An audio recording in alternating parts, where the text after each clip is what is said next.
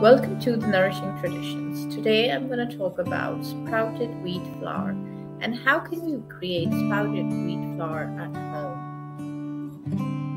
So step 1 is soaking. We will soak 1/3 full jar with wheat for about 18 hours. Step 3 is covering and rinsing. So cover it with nylon and secure with a rubber band and dump out water, fill up again to rinse. Step 3 is dripping overnight. Place the jar in the sink, tipped on its side, for about 6 to 24 hours until buds form. So step 4 is drying.